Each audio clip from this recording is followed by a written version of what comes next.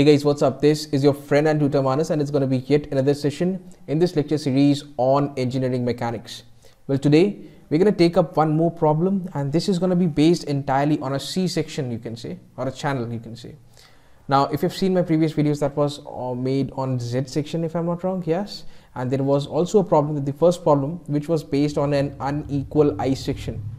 If you've seen those problems, then this one is going to be very easy for you. And if you haven't seen them, I suggest all of you to go back and see those videos and then come back to this one. Now, let me give you what the dimensions are. These are the dimensions, and let me fit in a coordinate axis, X and Y axis. All right. So essentially, there are three rectangles based on which this C section has been made. Let's say this is rectangle 1. Let's say this is rectangle 2, and let's say this is rectangle 3. So essentially, there are three centroids, one over here in the form of C3, there is going to be one more centroid over here in the form of C2, and there is one more centroid. This is going to be C1. Now individually, all the three rectangles will be having their areas, and we have to calculate their areas initially. Now you can clearly see this rectangle is having a width of 5 and a height of 1.5. Okay, so 5 multiplied by 1.5 is pretty simple, that's 7.5. Now this rectangle 3 and rectangle 1 are identical. So A1 and A3, both of them are going to be same, 7.5 each.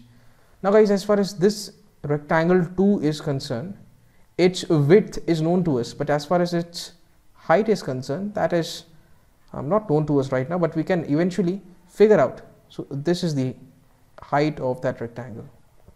Okay, so this from here to here, it's 10. This distance is how much? That's 1.5. This distance is how much? That's 1.5. So essentially you have this 10 minus 1.5 minus 1.5, and that's 10 minus 3, and 10 minus 3 is nothing but 7. So this distance is 7. Now we know this is 7, this is 1.5. 7 multiplied by 1.5 will give you 10.5.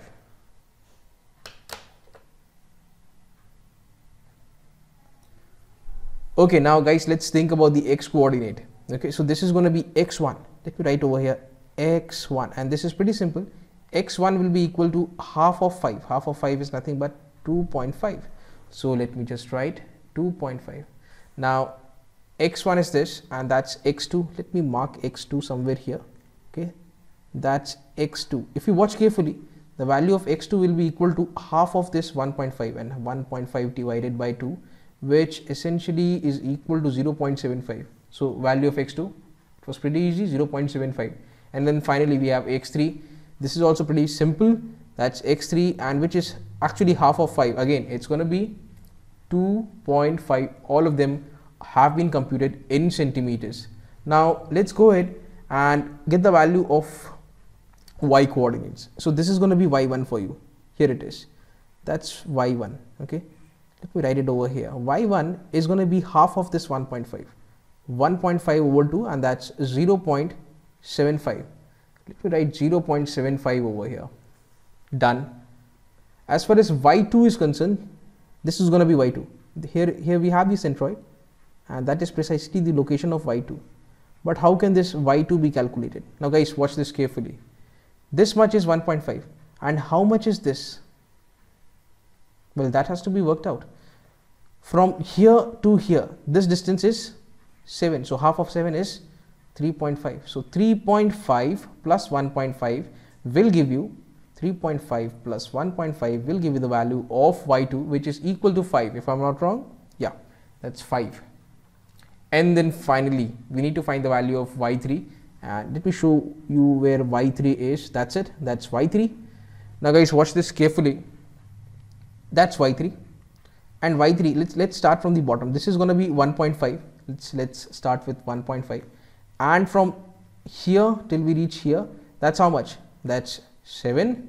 So 1.5 plus 7 plus this much. Let me show you this much, and that's 1.5 divided by 2, that's 0.75, and let me add 0.75, and when you add all of these things, the final value that you're going to get is 9.25. 9.25, all of them in fact in centimeters. Okay, that is pretty much obvious. Now finally, this is the formula that we're going to be applying for calculating the x coordinate. Okay, And when you apply this formula, when you put in all these values of x1, x2, x3, of a1, a2, a3, the final value of x coordinate of the centroid that you're gonna get is 1.78 centimeters. This has been approximated to 2 decimal places, or rounded off to 2 decimal places. That's it.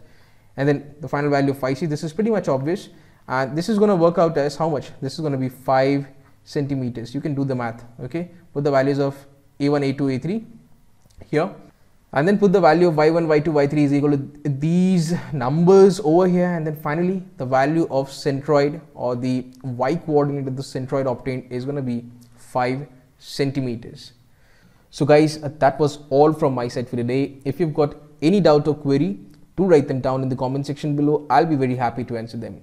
And if you believe that this video tutorial has added value to your knowledge of mechanics, then do share and like this video, subscribe to this channel, and also press the bell icon so that whenever I upload a new video, you get a notification, you get an update. Well, anyways, I'm going to be back with more such videos on mechanics. Until then, it's a wrap. This is Manas Patnaik signing off. Take care. Have a great day. Keep learning, and thank you.